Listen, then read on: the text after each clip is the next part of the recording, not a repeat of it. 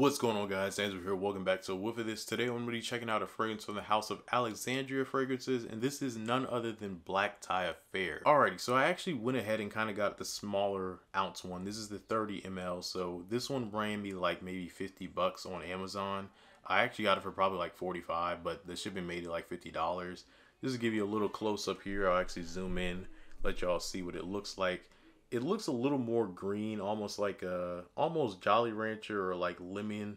You can definitely tell it looks like a citrus fragrance for sure. But like I said, I really like his little packaging with the woody. I like that he has like a wooden top. On some of them, they actually have a design on top of here with his logo.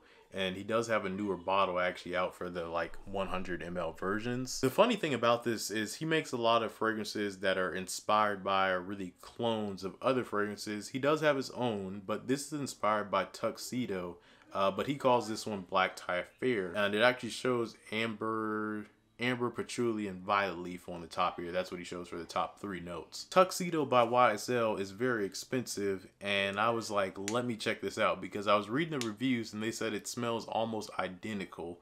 On top of that, it also lasts longer and actually has a little bit more depth than Tuxedo. So yeah, it is a unisex fragrance. It's an eau de parfum. It is an eau de parfum. I was about to say eau de toilette, but it's an eau de parfum. The notes in here are going to be patchouli, ambergris, black pepper, violet leaf, vanilla rose, coriander, and bergamot.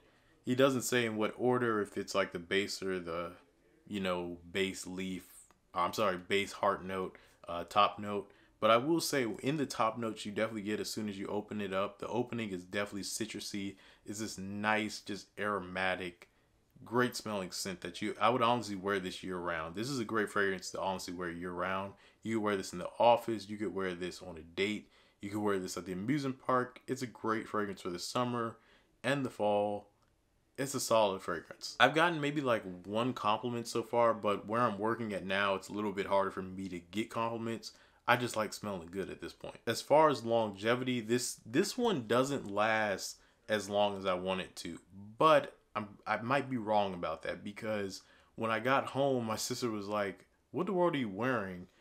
She still smelled it, and that was like 10 hours after I had put it on in the morning, which is like 10 o'clock. So yeah, it definitely lasts for a nice amount of time. I personally really love the opening of this fragrance, and it's just one of those ones where like I feel really good when I'm just walking around. I love the way it smells when I'm walking around, especially during like when it's hotter outside. It smells really good. I love this fragrance. This is probably one of my favorite ones from his house. Zion by Alexandria Fragrances is another really good one. Black Panther is another good one. I think I have Fame 15. I also have what else? Other 13 is another great one. I used to get a bunch of compliments on that at my other job when I would wear Other 13. That's a very interesting fragrance. If you want an interesting fragrance, you can definitely check out the video. I may even do another video on it. But until next time, you guys, peace out.